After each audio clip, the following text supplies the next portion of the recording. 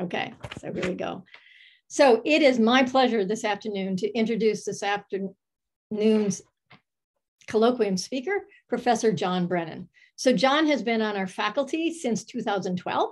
And during those 10 years, he has put together what is really an exciting program in neurolinguistics and has established a very active computational neurolinguistics lab.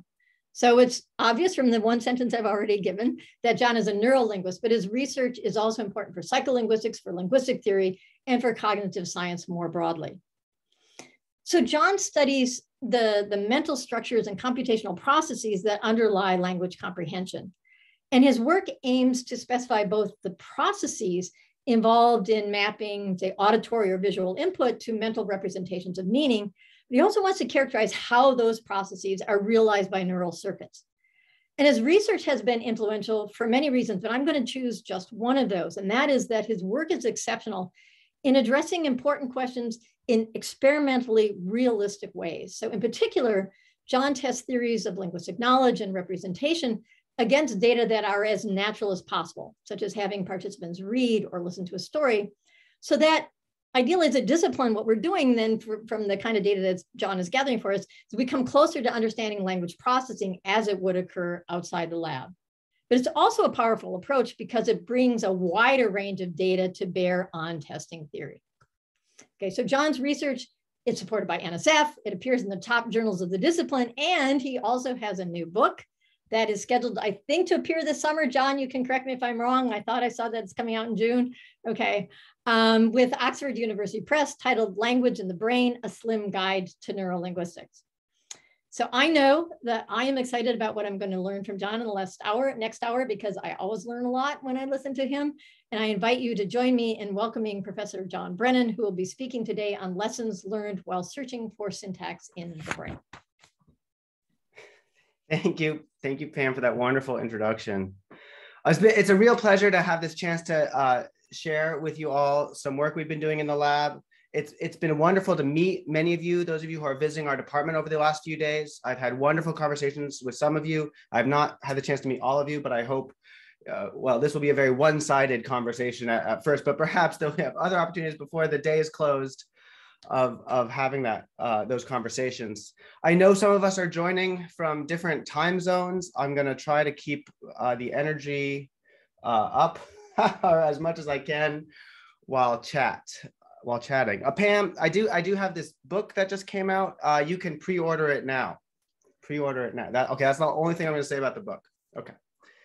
All right. I want to start. I want to start back in the year 2005.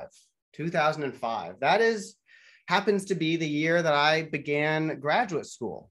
The year I would have been visiting graduate programs, and I was thinking perhaps about a career in neurolinguistics. And in 2005, I saw this paper. This paper came out in 2005 in a book called 21st Century Psycholinguistics. And this book, and in particular this paper, the goal was to kind of assess and to set the stage for what the state of the art in neurolinguistic research was going to be. But the assessment from this paper by Dave Embick and David Popel was strikingly pessimistic, right? So they were looking at a field whose ostensible goal was to take properties of the brain, like neurons and axons and electrical activity, and properties of language, like phrase structure, dependencies, or features, or phonological features, socio-linguistical characteristics, across the different range of linguistic constructs we might be interested in. And the field is trying to map from one to the other, and the columns in the middle of the slide kind of try to show what these two sets of objects might look like. And then to map between them, the authors concluded at the bottom, it's highlighted, to our knowledge, there's not a single case of a successful reduction or in these terms, that is mapping from one to the other, in the domain of language. Not a single case. So this is a somewhat bleak start to a career in neurolinguistics. 10 years later, I'll add, 10 years later, the same authors were reflecting again on this idea of neurolinguistics And if anything, they were more pessimistic. Writing in 2015, at present, there is no clear idea of how the brain represents and computes any of the computations that are part of language. So this is some strong rhetoric. It's a call to action, a call for caution of what was being done, and a call to think carefully about what ought to be done in the future. And this sort of strong record is important. It's helpful because it forces us to confront assumptions and limitations in the work that we're doing, to think about how we can do that better. So 15 odd years ago, it's in this environment that I started thinking about how to make progress on this apparently uphill struggle to link properties of language with properties of the brain. And I guess what I want to do with the time we have is to talk about 3 lessons I've learned, or maybe it's better to say lessons that I'm continuing to try to learn, with a special focus on the brain bases of syntax. That's going to be the kind of the domain of focus of the attention today. So I've learned, for example, that the syntactic faculty in particular is not monolithic, but it is, in the phrasing here, contains multitudes in a way I want to elaborate on. I've tried to learn to embrace a kind of reasoning that I call here this and that reasoning, or I should say this and that, to get the emphasis right. I'll try to say more about that in a moment. And in these efforts, I've been reminded to be careful not to confuse causes with effects. Well, that seems obvious enough, you might say. You might be right. But I want to see if I can convince you that there is something interesting in the path that the field has taken and our work has kind of taken in this last decade or decade and a half, to confront the challenges that I just kind of highlighted a moment ago. And I want to ask together maybe if it's reasonable to be maybe a bit more optimistic now in 2022 about the state of connecting language with brains. So that's what we'll see where we are with that in a little bit. Okay, is this okay? Everyone on the chat, people on the chat, okay? You can kind of shout out if you're there and you want to, that's always fun. Rowan raised, did you want to say something, Rowan? We can probably manage that. I need to click something. There we go. No, you took your hand down. That might have been a mistake. Okay, we're all good. No, I don't have a screen. Okay, and I'm good. When this effort began, when my own efforts kind of began, the main tool folks were using to study syntactic structure in particular in the brain, like phrase structure in the brain, was to look at stimuli, to confront the brain with stimuli that had more or less syntactic structure in it. So that could be, for example, a sentence like is shown at the top of this table here. I believe that you should accept the proposal of your new associate. This is like a sentence with multiple kind of phrasal components, and compare that to stimuli with the same number of words, but that had less structure in some way. So for instance, that could include this list of words in the middle of the table. That's just a sequence of words that don't form phrases together. Or that stimuli could kind of be more like what's in the middle of the table of kind of small phrases that are otherwise isolated from each other, like pairs of words or 3-word phrases or 4-word phrases. And some of this work varied whether the stimuli, the words that were included in the studies were real words or were made up pseudo words that lacked meaning, but otherwise fit sort of the phonological or perhaps orthographic properties, depending on how the study is being run, of the language. And that's shown between the top and the bottom. But the point is that you're comparing stimuli with more structure to stimuli with less structure. And across a whole range of studies of efforts to do this, a broad set of brain regions were found to be involved in some way in processing sentence structure. And these regions are highlighted on the right-hand side of the slide. This includes the frontal lobe, and this includes areas across the temporal lobe of the brain onto the parietal lobe a little bit. And so this is like a lot of neural tissue to associate with a particular linguistic function. And again, thinking about that mapping of linguistic features to neural features, this is not a clear mapping from one to the other. It's not the case that syntax is being associated with a particularly fine-grained notion of some neural circuit.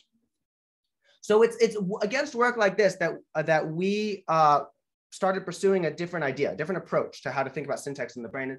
And the idea was to think about the mapping from syntax, linguistic construct to the brain in terms of dynamics, in terms of the process of building or discovering phrase structure as a sentence unfolds in time. So this is incremental sentence processing. So this idea of incremental sentence processing, I'm going to use the term incremental parsing, in fact, has been studied extensively in psycholinguistics and in computational linguistics. And so our efforts were to take that existing body of work and ask whether that can give us some leverage as a new lens into the brain basis of syntax. So we take, for example, algorithms. One is illustrated in the animated GIF here, that build a structure incrementally, and we can quantify the parsing state, like how much structure is it building word by word, and ask whether brain activity might correlate with that incremental construction of sentence structure in one way or another. Okay.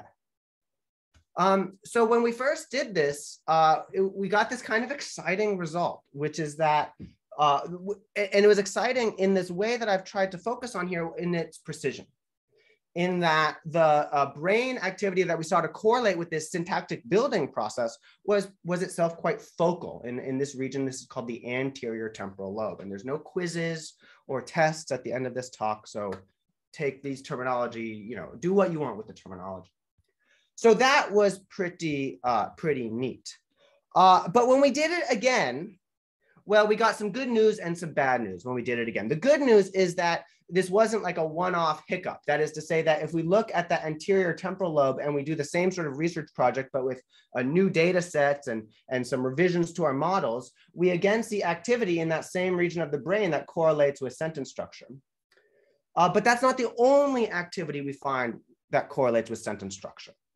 And so we see activity also, for instance, in the frontal lobe of the brain and also in other parts of the temporal lobe. We see a larger swath of brain activity that seems to correlate with this, what we thought of as a more precise account of the incremental construction of sentence structure, word by word. And we've done this sort of again and again and again. And in all these cases, we indeed see this more distributed, this larger picture seems to be borne out. Now it includes that original quite focal picture of image, but it goes beyond that. So what's been going on? What have we been up to across these, this is a decade plus of work that has some consistency to it, but also is showing us some complexity and is not yet showing us that precision or granularity that we were seeking. What's been going on? So to think about this more precisely, I want to dive into this most recent finding. This is work that I've really been grateful for the wonderful collaborative team to pursue. And I want to highlight in particular Milos Stanojevic, who's currently at Google's DeepMind in London. The models that we're using were developed originally by Milos. And the data we're drawing on were collected and have been analyzed by Shohini Bhattacharya at the University of Maryland. This is very much a team effort that I'm just kind of advertising here. So one dimension that has been taken a lot of our attention as we've developed the models and the data that we're using to pair these dynamic idea of syntax with brain activity. One dimension has been, well, what kind of dynamics do we really mean? And one aspect of that has to do with how eager or conservative the algorithm that builds sentence structure is. So does it kind of get ahead of itself to build sentence structure that it thinks might be coming, but it doesn't have all the evidence for yet? That would be more equivalent to what's happening on the left-hand side of this figure. Or does it hold back a little bit and kind of accumulate as much evidence as possible before postulating syntactic structure? And that's more associated with the algorithm that's schematized on the right-hand side. And then there's variants of this, for instance, shown in the middle. So we've kind of played with this dimension quite a bit. And I think us and other groups have found, I think, some evidence that something that is happening, at least of what class of these sorts of algorithms might be the best way to think about the dynamics of sentence processing. Something towards the left-hand side of this figure seems more accurate. So that's kind of what we've done. And that's one of the dimensions that has evolved in that graph, or those sets of pictures I showed you a moment ago. So I actually want to turn our attention somewhere else in this most recent project. The place I want to turn our attention in this most recent work is about what we're building when we parse sentence structure. Because as I think we all know here, you need more than just constituents to capture the patterns and systematic rules of the world's languages. That is, you need to also capture long distance dependencies. And the sorts of structures that we've been using in our modeling work and that has been used elsewhere in the field to think about syntactic structure as a dynamic process, those models don't, on the main, capture the kinds of syntactic dependencies that we see in the world. So these are the dependencies like we see in Dutch, that these are Dutch relative clauses that involve crossed dependencies between subject and verb. There are dependency in Walbury is shown at the bottom that also involves crossing between various elements of the sentence that stand in syntactic relationship with each other. And so we know from computational work, from mathematical linguistics work, what kinds of grammars are necessary to characterize exactly these dependencies that are found in the world's languages. And they're not the grammars that we've been using in our models before. So that's what I want to, so it's this take on this challenge that I want to highlight in terms of some of our most recent work in building these better, more dynamic models of syntax in the brain. So the class of grammars that I'm going to focus on is called a combinatorial categorical grammar, or CCG, okay? And an illustration of a syntactic derivation with such a grammar is shown on the left-hand side of this slide. So let me just give you what matters here. So what matters here is understanding that this is a kind of grammar, a well-studied syntactic tool that can characterize both constituency and the kinds of long distance dependencies that are seen in across many of the world's languages. So here we have a relative clause. On the right-hand side is a kind of coordination that gets kind of challenging when you have to link a subject with multiple coordinated verb phrases. And so it's a grammar, it's a grammar that has been engineered to capture these sorts of relationships. So that's great. But this particular grammar has also been paired with a parser. Yeah, with an algorithm that can work incrementally from left to right to identify the best structure for a given sequence of words. And the table on the right-hand side shows the internal state of such a parser as it navigates, well, this particular sentence up here, Mary might find happiness and forget me. That just happens to be the example sentence from the paper that I took this figure from. But the point is that we can quantify exactly how the parser is behaving as it moves from word to word incrementally, kind of left to right in this case. And we can, for instance, count how many derivational steps it takes in order to identify the appropriate structure for this sentence. We can count the number of steps. And it's this counting of steps that we are then going to use as a predictor or estimator of brain activity. So the way we link this modeling work with the brain is in the following way. So the parser confronts a set of text taken from an audiobook story. In this case, it's the story The Little Prince. If y'all know The Little Prince, it's a good story. If you haven't read it, you should do so. Very enjoyable. So the parser parses this text and it builds these sorts of structures, and we can count how much work it does word by word to build those sorts of structures. And what's great here is the structures have this kind of grammatical richness to them that was lacking in some of the earlier modeling work. And then we have humans, people, also listen to the same story, and we collect their brain data. We use fMRI in this case to do that. And I'm not going to go into the details of the data kind of data set details, but I'm just going to get that out there. And then we can ask about the statistical relationship or fit between the steps the parser takes word by word and the data we record from people word by word, and ask, is the brain data doing something? Is it going up when the parser is doing more work? Is it going down when the parser is doing less work? That's exactly what we ask.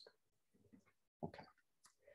So this kind of comparison of statistical fit is the basis for this, what we see here, this map of a range of brain regions that seem to be involved in building syntactic structure in a way that accords with this grammatical formalism that seems appropriate for human language, and also with the dynamic sort of predictiveness or eagerness that also seems appropriate for how humans process language. So this is pretty exciting. This is the first time that I've certainly seen a model that really does have the syntactic richness. Like, I've been wanting to do this since my dissertation, so this has been very exciting to get this kind of get this work done.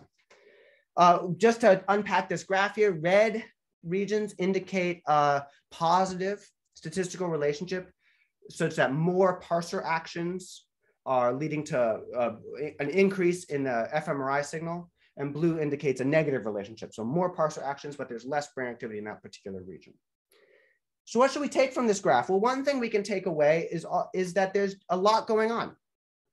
There's just a lot going on. We can look over here on the top left and see, yeah, there's a red. These are statistically reliable effects over here all across this region of the brain, temporal lobe, and all into the parietal lobe, and across the inferior and middle frontal gyruses. And it's not just over here in the left hemisphere, but it's over here in the right hemisphere. So there's still a lot going on. So our models have become more precise and more, I think, adequate for capturing human language.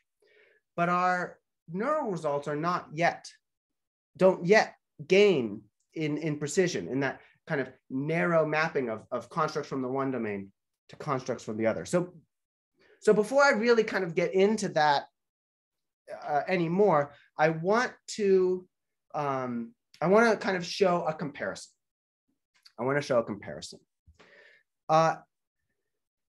So the comparison is going to have this idea. So we have to consider what else is going on when we process sentences. Like, we aren't just building a tree or a dependency graph or a CCG derivation. We aren't just building that sort of thing when we process sentences.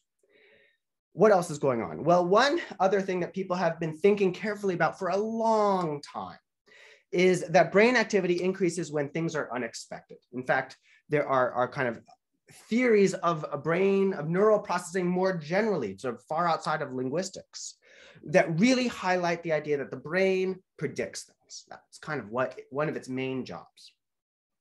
So we want to think about,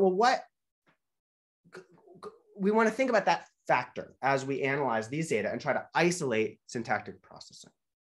To do that, now, state-of-the-art artificial intelligence, like AI systems, they are really, really, really good at identifying, at crunching through enormous amounts of data to identify statistical patterns and to estimate really well what sorts of things might come next, to make predictions. This is what your autocomplete is doing, and this is what your search is doing, and this is what. So the idea of building a statistical model that basically has experienced lots of language and uses that information to make a reasonable guess of what might come next is a very powerful engineering tool that has really kind of taken over a lot of engineering and language tools, certainly over the last 10 years.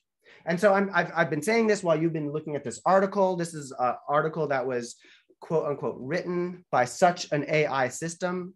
The state-of-the-art AI system as of this article is from 2020. It remained state-of-the-art until about the middle of last year. It was superseded, I think, in November at least. But still, a very, very, this is one of the most highest achieving kind of artificial models for language. And really what it works is by estimating what is coming up next. It's what's called a language model. And so humans are sensitive to those statistical patterns, the patterns that such a model is very good at recovering. And so what we're going to do next is use exactly this computational model called GPT-3 to kind of see if we can parcelate out the sensitivity the brain shows to prediction and ask if there's any remainder for structure building. Okay, that's what we're doing next. So on the left-hand side of this particular slide, we have a graph I showed you earlier.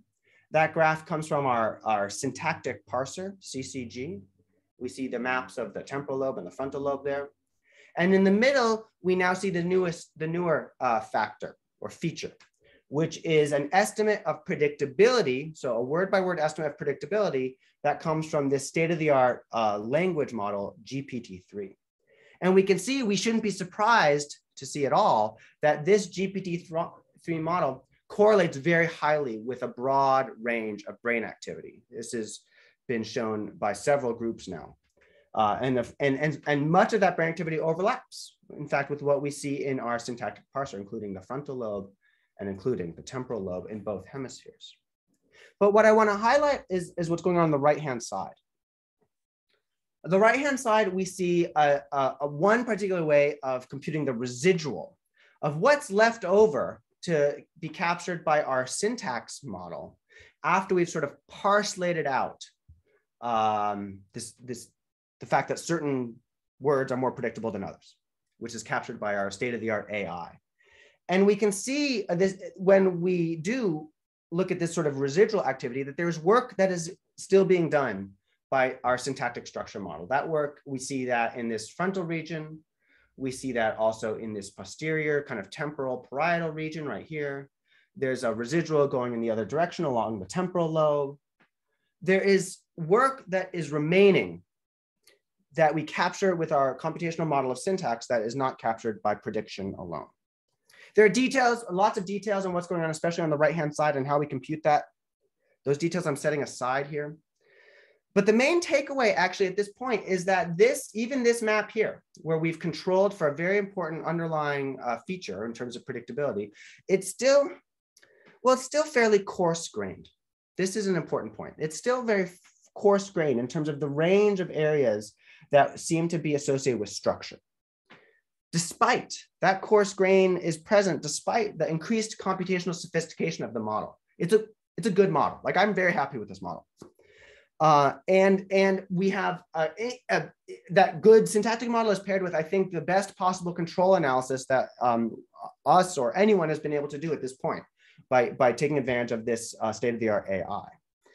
But despite, I think, the increased model sophistication, increased care in our control analyses, we are not yet isolating specific subroutines of syntax that map in a interpretable way to subparts of neural circuits, or maybe just map to neural circuits straightforwardly. So that straightforward mapping from one column to the other that we began today with, we still don't see.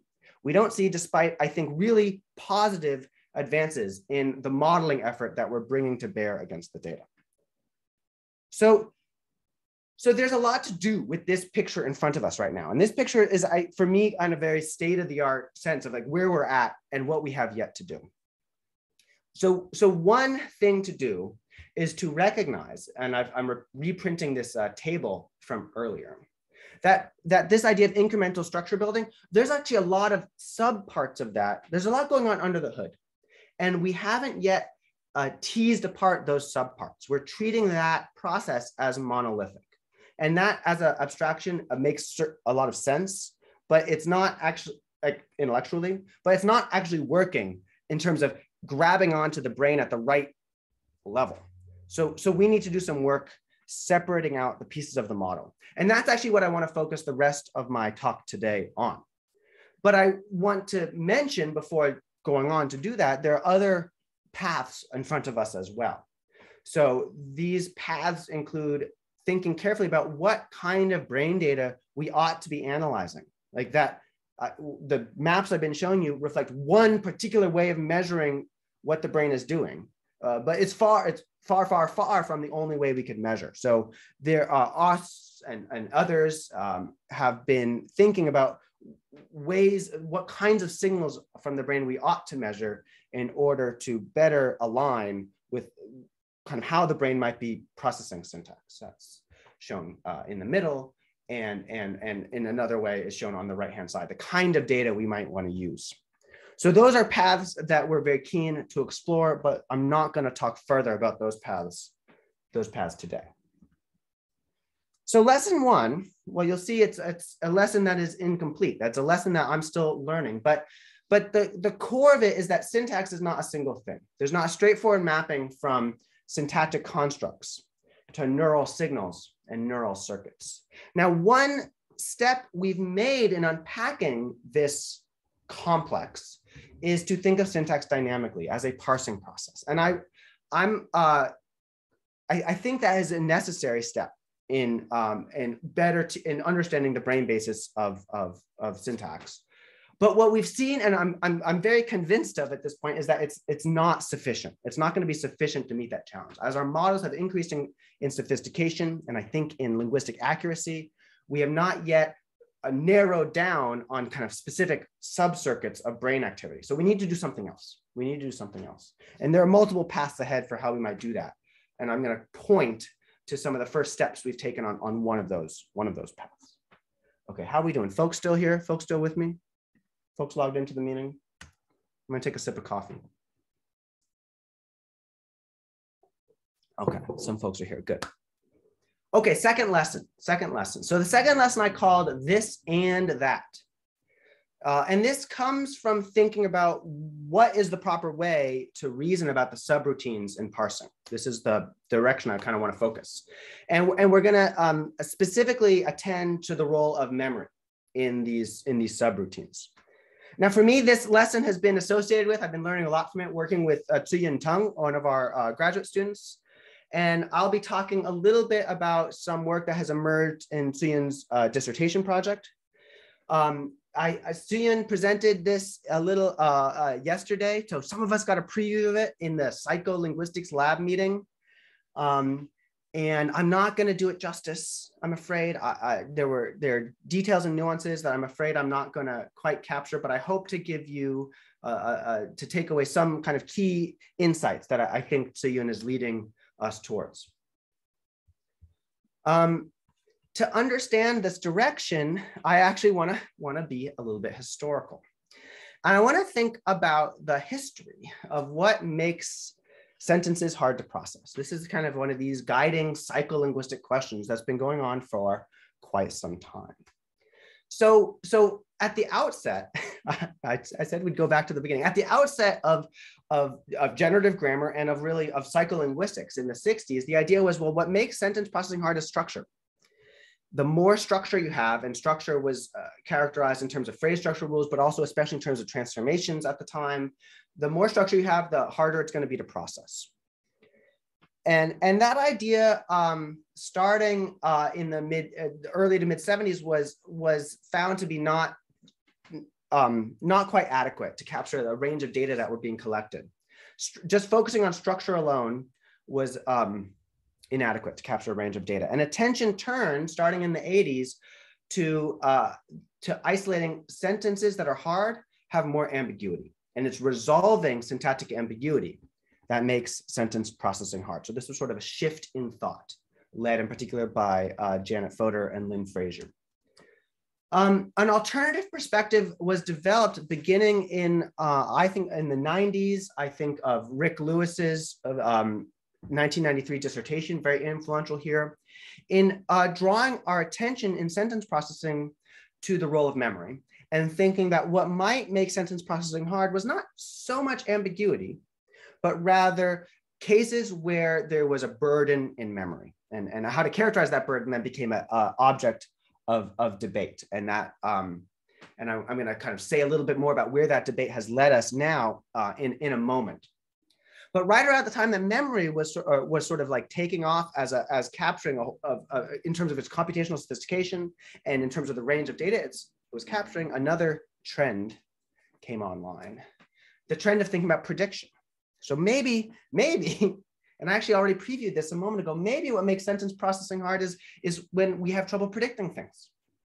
We can't predict what's coming next, and that could be it. And that was sort of introduced as an alternative to the idea that of memory load, prediction or memory.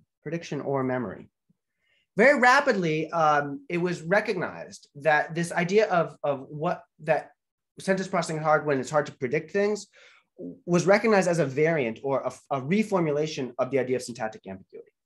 Because when things are ambiguous, it's harder to predict what's coming next. And when things are unambiguous, it's easier to predict what's coming next. So these two perspectives are related to each other. And capturing that relationship mathematically was really, I think, a big success story from work from people like John Hale and Roger Levy. So where this takes us now, or in the last couple of years, is a world in which there are kind of two leading perspectives of what makes sentence processing hard: memory load and prediction and ambiguity. And attention now, with the clarity and clarifying nature of these two threads of thought, attention now is turned to what is the relationship between these different perspectives. And there was a time where the relationship was this or that. Is memory load the right way to think about what makes sentence processing hard, or is prediction this or that? And okay, I've already previewed what I'm going to say. We're going to say this and that. There's going to be a relationship between these that we can understand and characterize. We can measure it, and we can model it. And that's what I want to talk about next. So the evidence. So I want to do two things when I talk about this and that. I want to talk about the relationship between memory load and prediction as ways of thinking about what makes sentence processing hard, and ways of thinking about what we want to make our how we want to characterize the parsers that we're using to, for instance, measure brain activity. So I want to talk about evidence for the interaction between these different kind of frameworks. And I want to talk about some modeling work for characterizing that interaction. To do that, we need to take a closer look at what these memory load theories in particular, what they've kind of converged on in the last, let's say, 10 years. This work, the field has converged, I think, for example, based on work from our colleague Rick Lewis and others, on a theory of memory load called queue-based retrieval. Queue-based retrieval. And here's what I want you to know about queue-based retrieval. The idea there, amongst other things, is that sentence processing becomes difficult when items in memory interact and interfere. So you're trying to retrieve something from memory, and if it's getting confused of which of many items to retrieve, that is going to be what makes sentence processing difficult from this particular perspective of memory load. So we see such an example on the slide here, where we have a sentence: I wanted to see if he really understood anything.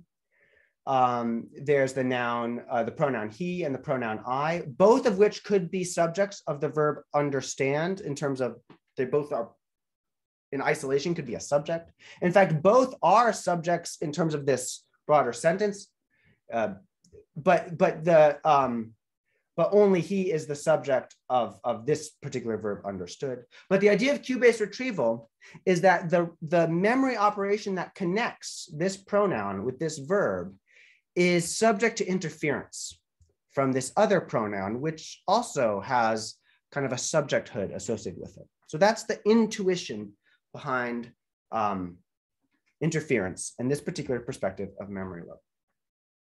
So what Siyun has been developing in her experiments and her theoretical work is thinking about how this interference could be modulated by a predictability, how these two frameworks ought to be considered together. And so I'm going to talk about one of her experiments that tries to measure this sort of interaction. This particular experiment that I'm about to talk about focuses on sentences that are ungrammatical. So probing for interference effects in ungrammatical sentences. Now, why it's important to use ungrammatical sentences here is really theoretically quite interesting, but I'm not going to answer it right now because I don't think I have time. I really know I don't have time. So I will try to get through this. So we just have to accept that the sentences are ungrammatical, but ungrammatical in an interesting way. So Tsuyin is testing for interaction between memory, interference, and predictability. And she's doing so by manipulating properties of sentences in Mandarin Chinese that involve missing noun phrases. So these are cases of NP ellipsis. So here's an example. The mother brought the shirt next to the luggage, and the daughter brought another to go on the trip. So in this sentence, there's a dependency between the anaphoric word another and the noun shirt, okay? And so we can think about that in terms of retrieval. Another what? Another shirt in principle. Now there's another noun that could interfere with the memory retrieval of another. That is the word luggage in this sentence. So as you're processing another, you are retrieving in memory what word, another what, and both shirt and luggage are possible targets of that, and that they share some relevant features. Shirt shares more features because it is in the right structural position. And luggage shares fewer features because it's in the wrong structural position. And there's a typo here. That should be a minus right there. That should be it. So just think about plus, minus, and minus, minus. So the retrieval is like easier to get to shirt, okay? But just because it's easier doesn't mean it's correct. I said a moment ago that these sentences are ungrammatical. And they're ungrammatical because this is Mandarin, not English. And so it's not the word another here. It's the Mandarin word yi ben. And this is a classifier, a noun classifier, which semantically selects for certain nouns. And neither shirt nor luggage are the right kind of noun. That's why that should be a minus. That should be a minus right there. Because neither short nor luggage are the right kind of noun to combine with this classifier. And that's why this memory retrieval does not succeed in yielding a grammatical sentence. Why do we have this feature?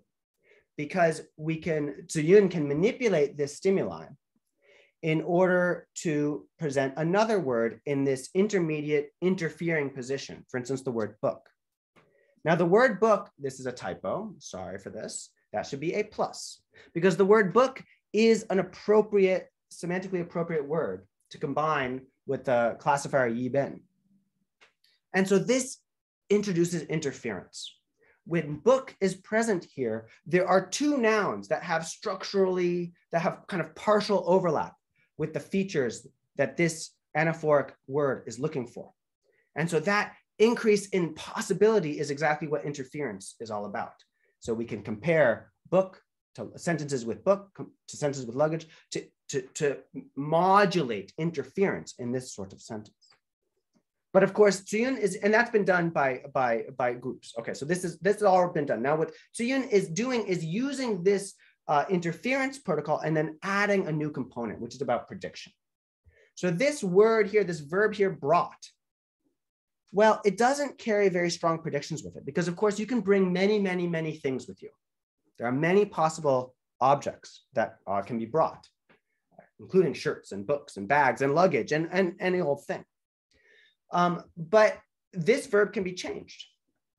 For instance, if you change out the sentence, so instead of the word brought, you include the word wear or wore in the past tense, then that increases the predictability of certain words, the things that you can wear. You're not going to wear luggage or books, but you might wear shirts. And so this sort of construction allows Ziyun to compare how retrieval interference might operate, and we can measure the effect of retrieval interference, and then ask whether that effect of retrieval interference, comparing luggage to book, is itself modulated by whether a word is more or less predictable, to ask how these two different frameworks connect to each other. So that is what this design allows Ziyun to do. So in the interest of time, so here are the stimuli and with the Mandarin details, but in the interest of time, I'm not going to dwell on these stimuli. I'm hoping that our understanding we have from my sort of what I've given so far is going to be adequate. Ziyun tests for effects of retrieval interference, so that memory load cost, using EEG. So specifically, she's focusing on a particular brain signal called the P600, and we see an example of a P600 brain signal here. And this signal is valuable because it's been strongly associated with difficulty resolving syntactic dependencies, exactly the sorts of syntactic dependencies that become more difficult, or maybe that can become more easier when there is or is not retrieval interference. So exactly this sort of effect has been observed previously for retrieval interference. And now Ziyun can test whether it's also, whether that effect is affected, that effect is affected, that's clear. That effect is modulated by the predictability of a particular word. So here's what Suyun finds. On the left-hand side, we're just tuning our intuitions first.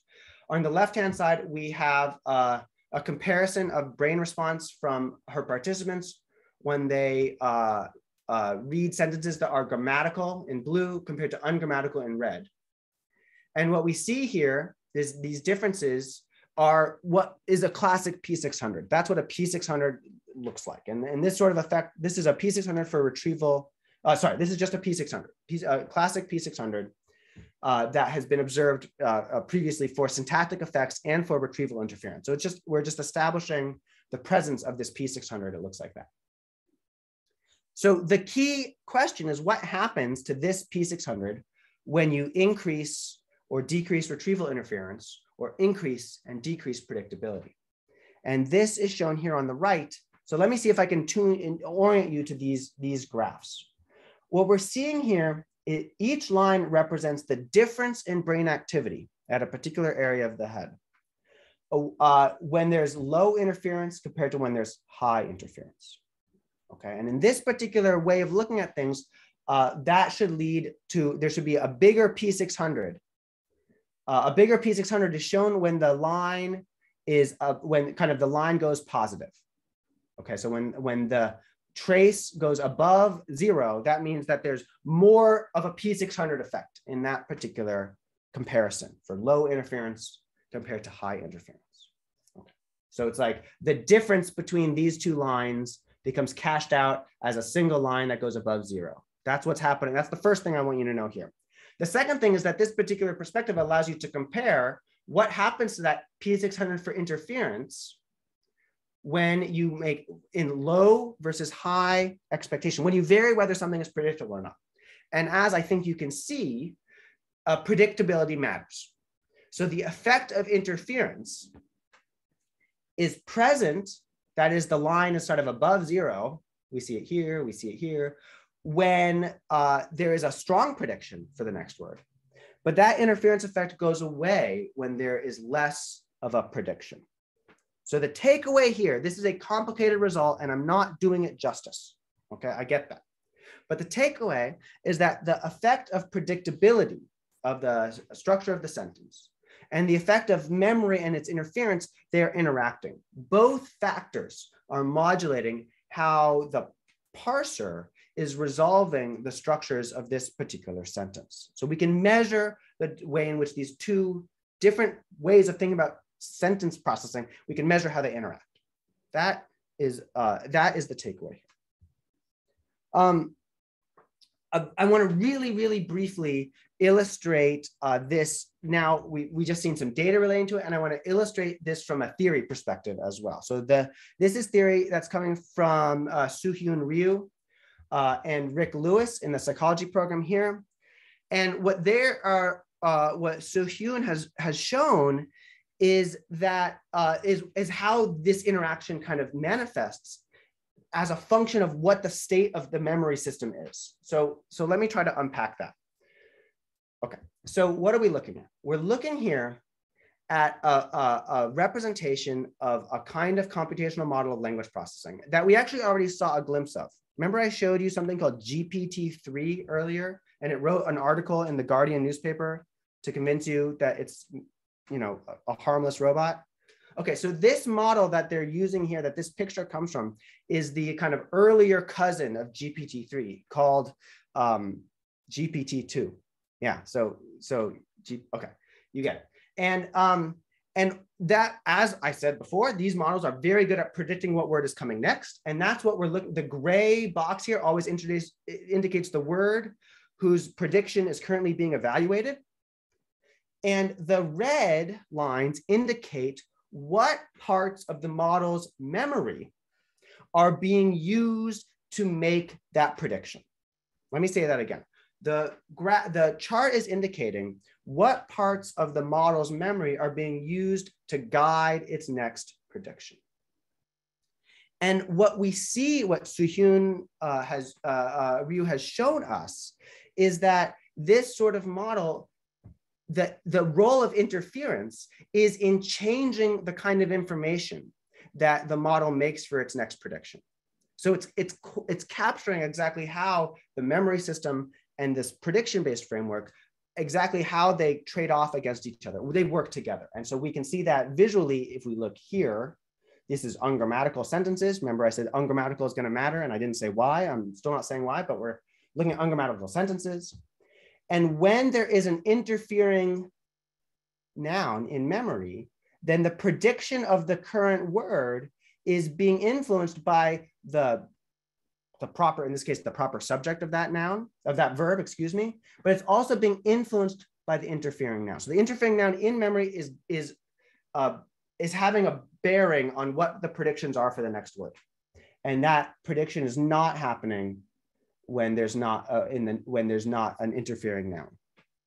So this is a super fast glimpse about how the modeling work is coming together to capture the relationship between these two different frameworks of prediction and interference. Oh, I am short on time. Let's see what I can do in these last couple minutes. So lesson 2, this and that. Memory-based and prediction-based accounts of sentence processing are not in competition. They are not in competition.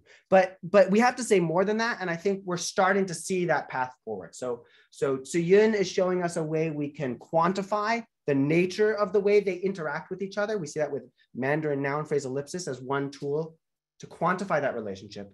And we're now also seeing models emerging that help to capture what that relationship ought to look like from a theoretical perspective. And so the measurements now set the stage for us to put those models to the test. So I think that's kind of an exciting development in terms of what these parsers, what are the subroutines in these parsers that we need to use to understand brain activity. Okay, I want to see if I can do this last bit in 5 minutes. That's my goal. That's my goal. This last lesson concerns the kind of information, the kind of representations in memory that serve to guide these parsing processes. And I want to draw in this last bit on some very interesting insights and data collected by Rachel Weissler in her dissertation that she completed last summer. This last lesson begins with a puzzle that has to do with that thing, the P600, which I already told you about a little bit ago. And this was that same picture I showed you before, the P600 here. That P600 that seems to be a brain response that is sensitive to the difficulty of resolving a syntactic dependency. Okay, that's the P600. But back in 2005, there's that year again. Back in 2005, researchers, in this case, a study by Al Kim, recognized that the P600 seems to be sensitive to things that go beyond syntax.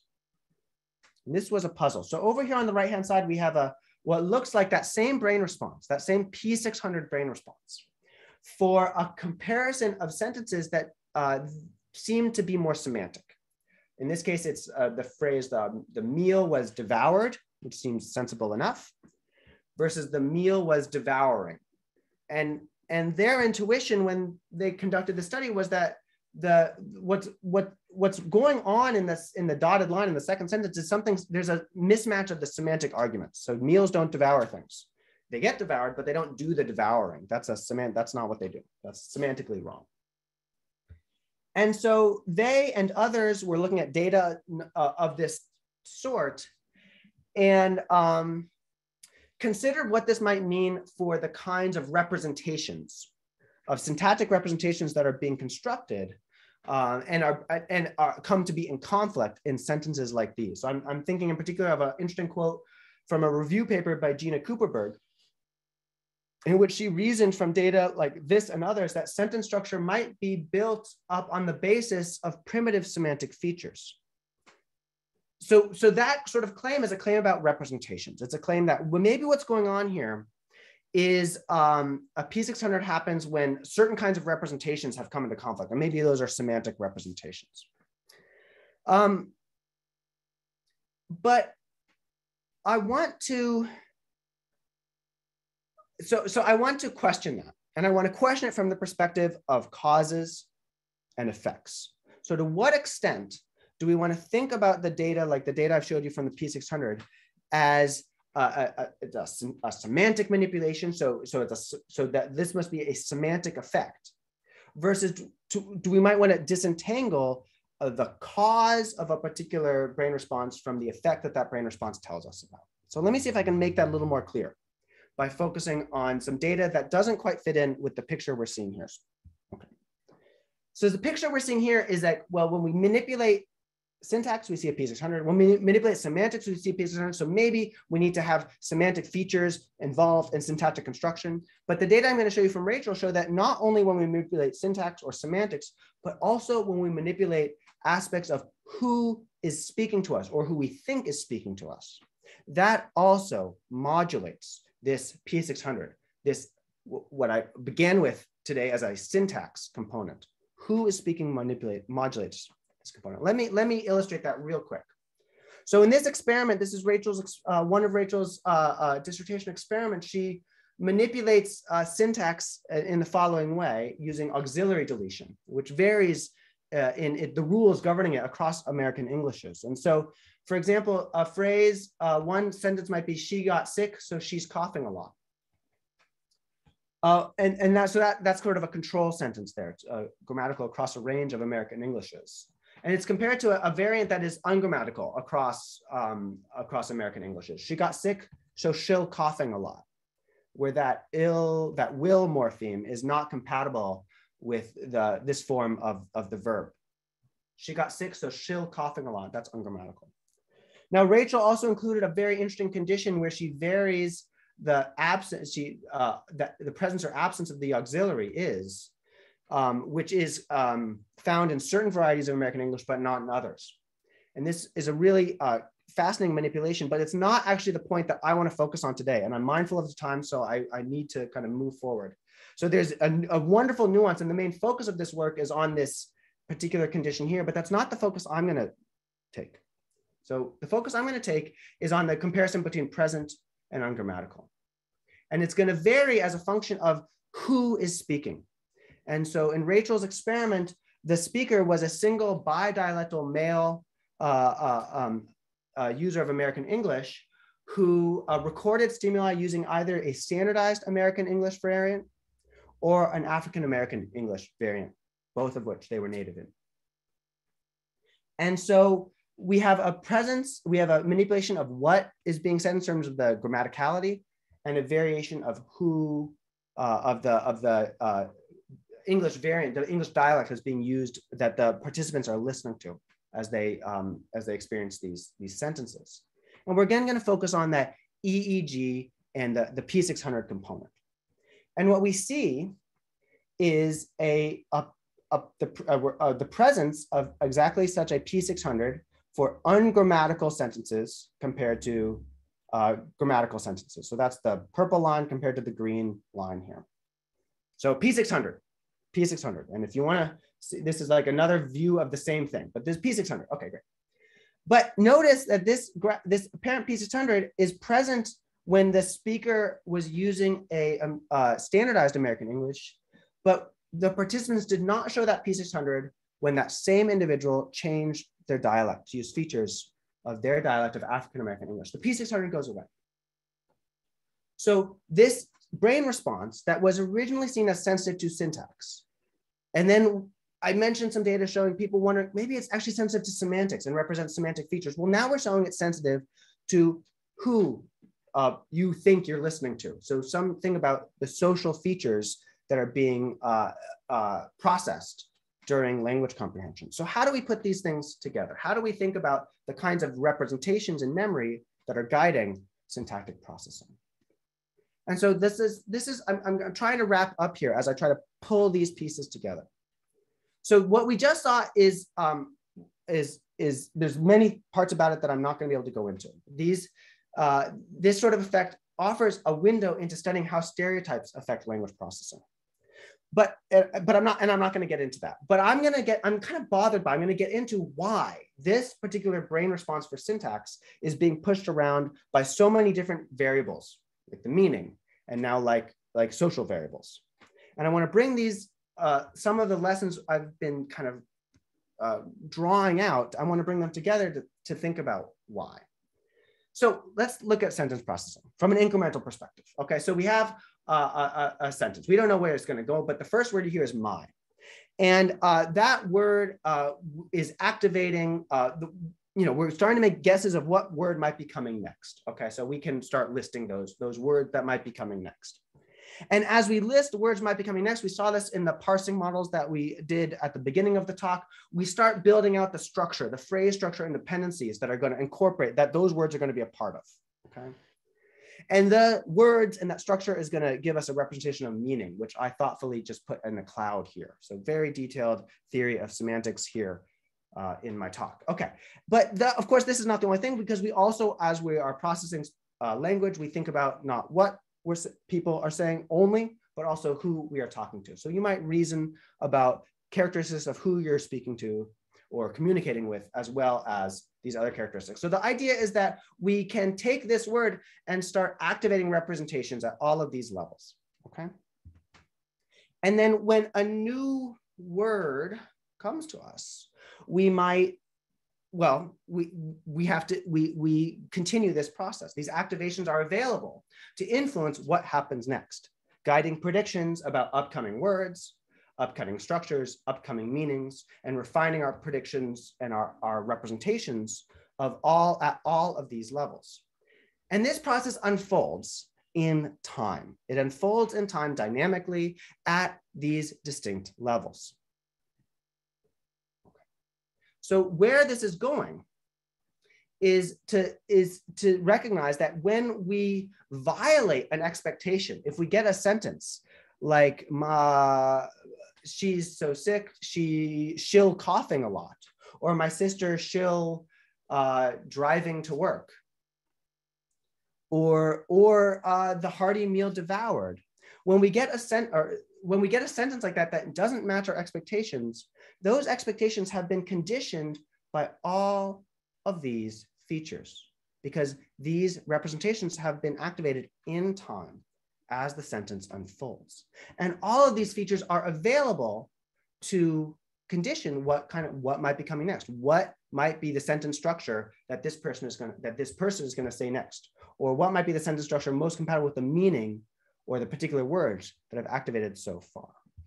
So it's that move from looking at the sentence processing dynamically that allows us to think carefully about how the effects of a mismatch might reflect not different representations. Oh, that must be a syntax effect, or a syntax or a semantics effect, or a social effect, but might tell us something about the causes that activated memory representations earlier in the sentence that were being used to guide our processing now later. Okay. So I'm going to say, I have one final slide, actually, and I realize I'm grateful for your patience as I've gone a little bit over time.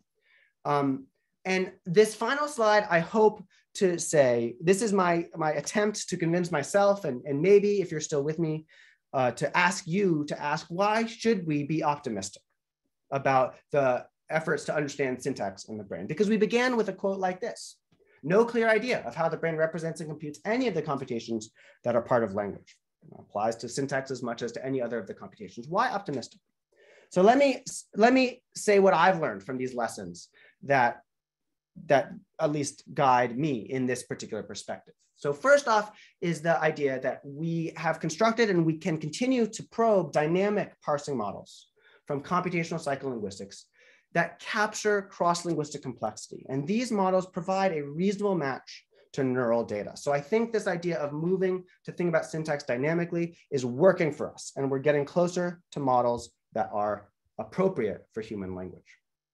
And as we develop those models, we are beginning to think more carefully and draw insights from research in memory, especially research on cue-based retrieval, and theories that involve prediction, to think about what the model is doing internally as it navigates from one word to the next to build up these structures. So those perspectives are sharpening, and I think they're going to sharpen our understanding of brain activity.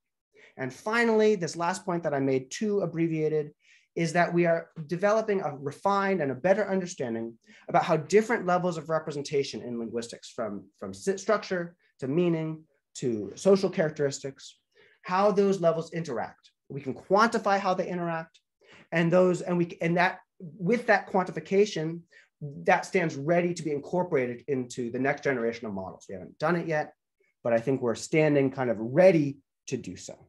And this is why I feel optimistic. And so I thank you for your extra patience this afternoon, and I'm done. Okay, I'm good.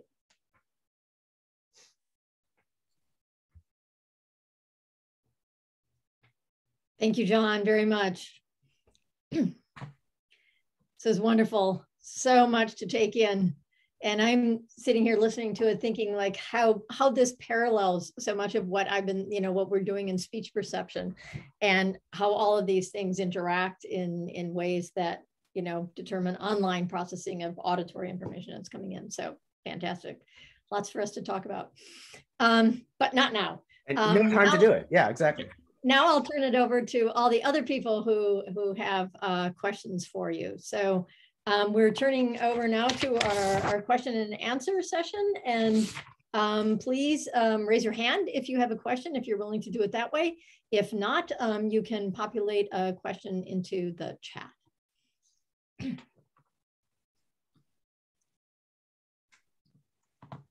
I did see, as folks are thinking, I did see a note in the chat to post slides. I'm happy to post slides. Okay. I didn't know if you'd seen that. Okay. Feel free to send an email. I'll see if I get it up on our website too.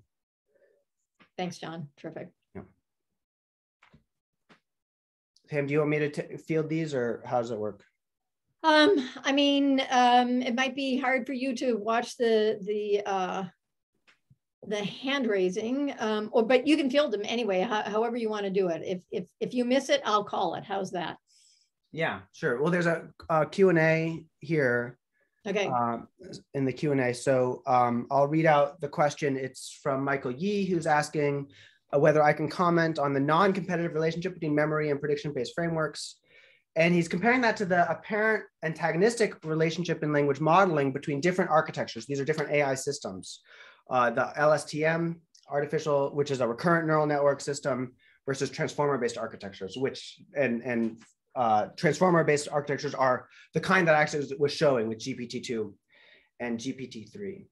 And so I'm on the fly here, and I had not thought of the parallelism that you're drawing attention to here between memory and prediction on the one hand, and transformer and LSTMs on the other. So both transformer and LSTMs are often trained as language models. That's a predictive system.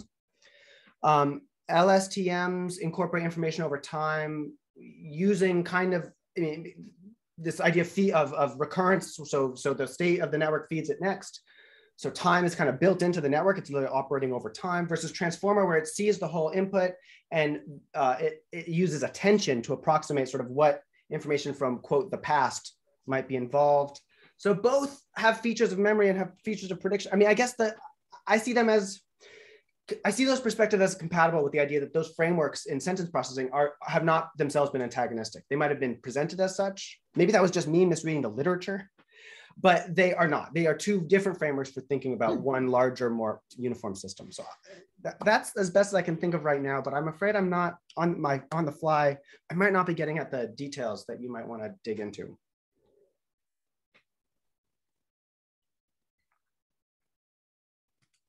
There's another question in the Q&A. Jon, did you want to take that? You want me to read it?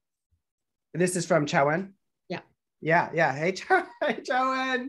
It's late. Yeah, folks are coming in from Europe. It's late. Yeah, wonderful. Yeah, so I can explain. Do I want to? So basically, the way we want to as Chawen, you know, but as many of us know, that the way we want to think about understanding how different components of any model, how we understand their unique contribution to some signal. So that signal is Jon, let me interrupt for just a second. Lisa popped in, and so let's repeat Chawen's question. So that thank you, because folks can't see it. Okay, thank you.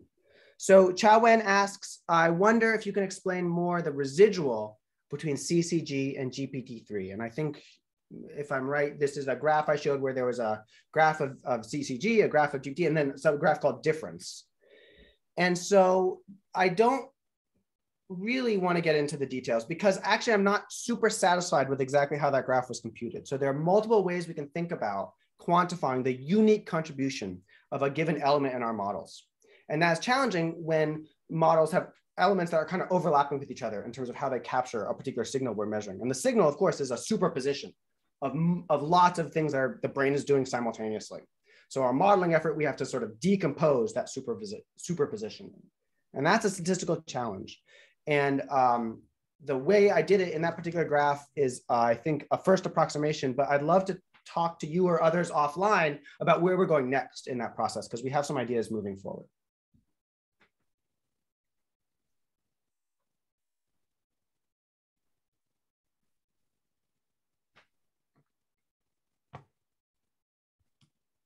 Okay, so everybody don't forget, you can also use the raise hand. So John, while people are getting ready, let me say, so you began with the pessimists. You ended as an optimist. So are the pessimists getting any more optimistic? Oh, no, the pessimists have always been optimistic. They were just trying to rile us up. Okay. They were just trying to rile us up. I mean, I think that someone like Embic or Popel, they're still doing neurolinguistics. I mean, they weren't. Yeah, I know. But I think that's why I tried to frame it as, you know, this sort of critical thinking is necessary to just really assess like what is productive, what's more productive, and what's less productive, which is why I had a lot of fun putting these slides together. Maybe that's why I went too long, too much fun. For me, evaluate why am I optimistic? And is that, so whether it's justified or not, I tried to make my case.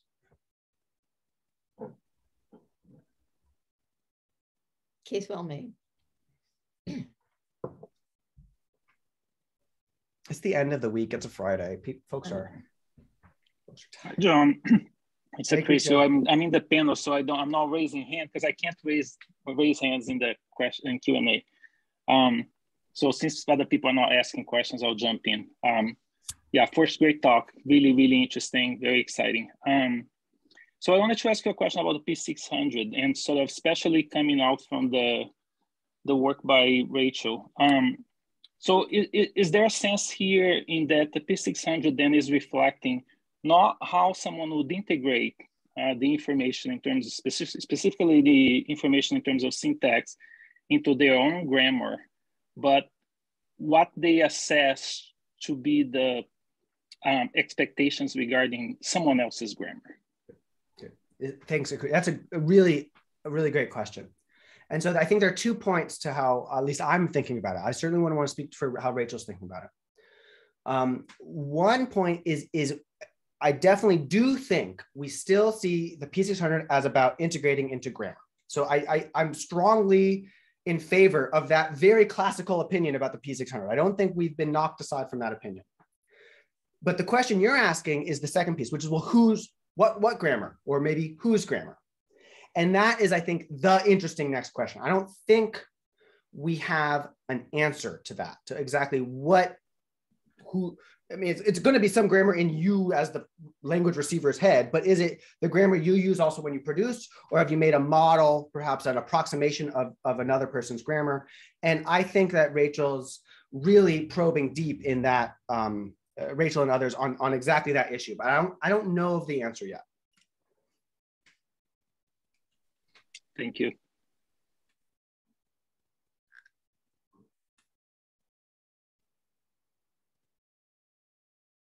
I'm just looking at chat, and okay, there's a question in Q&A from Doug Merchant. Doug's asking, what is the status of the classical distinctions between Broca's area and Wernicke's area in this framework? Do we still think we can localize functions there? And what about lateralization? So broadly, my sense of where our work is, but where the field is also, is that kind of a yes and no when it comes to those classical regions. So in some sense, those classical regions are doing something involved in language. So whether it's inferior frontal gyrus or Broca's area and posterior temporal lobe or Wernicke's area, they are doing something when it comes to language. Now, are they doing what was attributed to them in the classical model? No. The functional role of these regions, I think, has been heavily revised. And the other thing that's happening, and that we didn't see at all here, is a perspective of moving away from a sort of characterizing regions at this sort of macro level of like, 4 square centimeters of tissue up here compared to 5 square centimeters of tissue in the temporal lobe, and thinking at a more finer grained level. And I didn't go there at all in my material today. But in terms of sort of, if we had to focus on where should our attention be in the brain, we can look anywhere in the brain, where should I look?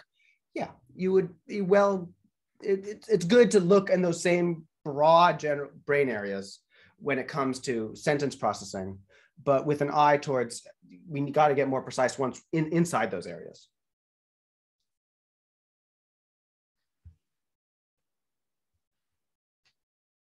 Sorry, I'm muted. Lisa has her hand up. So Lisa?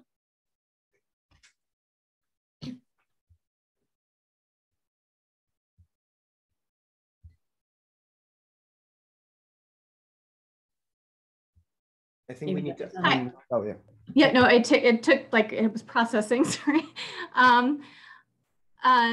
So yeah, I have a question of going back to the residual, the CCG and GPT-3 residual kind of comparison that Chowan was also asking about. But I have a different question about, of course, I know that that what CCG is describing, the syntax, is also going to influence GPT-3, right? So there's certain, there are many aspects of syntax that are going to be present in the GPT-3 prediction. So it's not like prediction versus syntax. The predictions are built off of the syntax of the language as it exists, right? So I guess in terms of interpreting that in a like more complex way, does that, do you think of the residual as being, associated with certain phenomena that are syntactic that don't fit prediction, aspects of syntax which are not very, picked up in the frequency, or like what actually is that residual characterizing? Yeah, so good. So I really appreciate being careful not to pit prediction against syntax. That is a really great kind of thing to really be clear about here, because they're not in opposition. And the parser, the very structural parser, the CCG parser, in fact, is making its own predictions all the time. So what is really different in the difference, that residual, is about what we are quantifying when we quantify sort of what we think is effortful. So do we think it's effortful when you miss a prediction by more or less amount? Or do we think it's effortful to do some parsing work, like to build some structure? And so it's the quantifying the model in terms of building some structure that's how we measure processing effort in the CCG model. And it's missing a prediction. That's what we measure from the GPT-3 model. And I think GPT-3 is like the best estimator of when we might be closer, of what a human might be doing in getting closer or farther from a prediction. So it's a very good way to approximate when someone is making a successful prediction or an unsuccessful prediction. And so it's that way of measuring of what really counts as work, missing a prediction or building some structure. And I think there's still some work to be done to understand the building. So the brain is building structure, and that is effortful, and we can measure it, independent of whether you missed a prediction or not.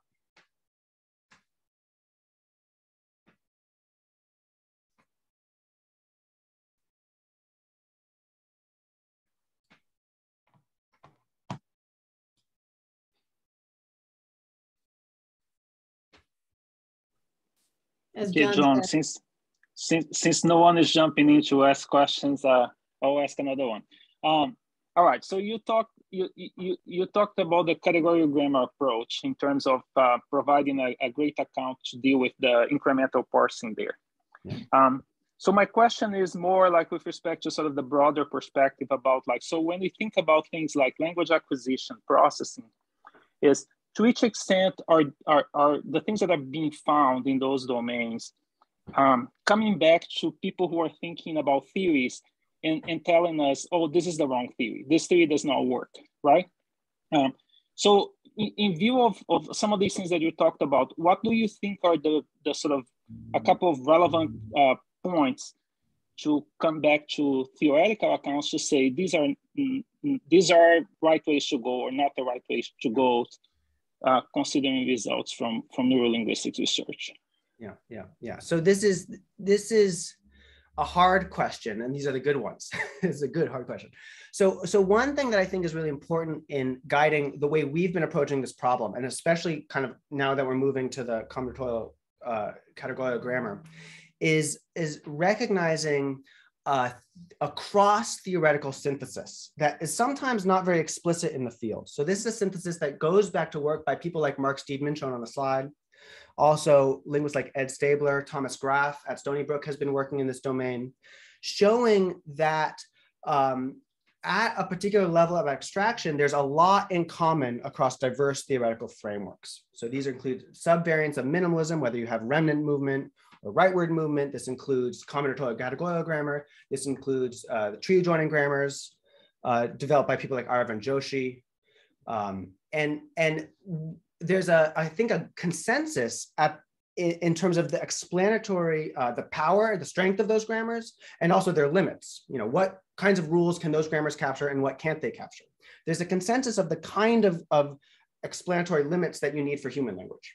And CCG is one such formalism that captures that limit. And there's an equivalency class of these grammars. And so what I'm excited about is that we're finally getting our brain models into that equivalency class. Now, are there differences between those equivalencies in terms of which one's the right one? Probably. And I think we're now ready to start thinking about how we want to ask that next question. But right now we're finally in the right equivalency class of a human-like grammar formalism. But we don't yet know how to tease apart which of those options is the right one. Thank you. And John, there's another question in the Q&A. So from Jackie saying, thank you for the talk, and then asking if prediction happens at the structural level or in a linear way. Thank you very much for this question. So there are, I think, a couple of different directions that question makes me think about. One direction is something like, well, what are we predicting? Are we predicting kind of the next word, or are we predicting sort of what structure this particular utterance kind of evokes? And I think that it's fair to say that we are predicting all of these things. So, and I try to capture that in that lightning look at that in that graphic towards the end of sort of, we are activating memory representations, some of these predictively at multiple levels to guide ourselves in processing forward at the linear level and at the structural level. There's also some interesting evidence that and this might be kind of another aspect of what the question is getting at, that as we make these predictions, you know, there's a sense in which you could say, well, the words I've encountered, they motivate a particular structure, and that structure, that structure is sort of the correct structure for capturing what's coming next. There's some evidence that relationships between words that are not necessarily captured in that structure also guide farther predictions. So I'm thinking of work by people like Christian Brodbeck, who's now at University of Connecticut, showing that if I want to measure predictability of a next word, the better estimates of how humans make predictions include the structure of the previous context, but also include the linear order of previous words. And one or the other alone reduces the fit of the model to the predictions humans are making. So it seems like both linear and structural predictions are in effect. And that I find very interesting and compatible with lots of frameworks of how we think about these predictions, kind of activating multiple levels simultaneously.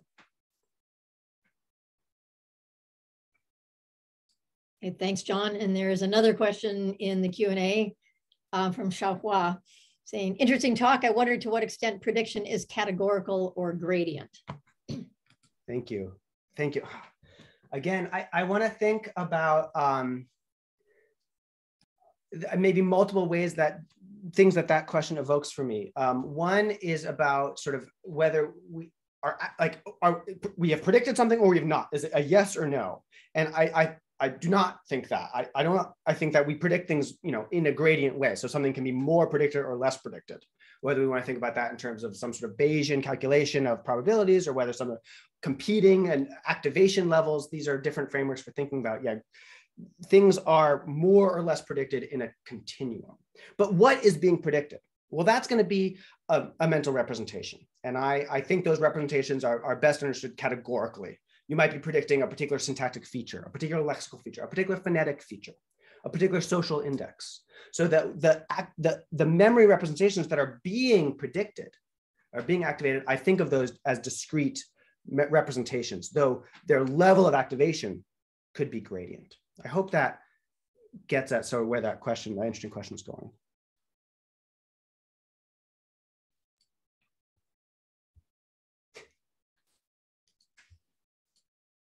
Thanks, John. Yeah. Right.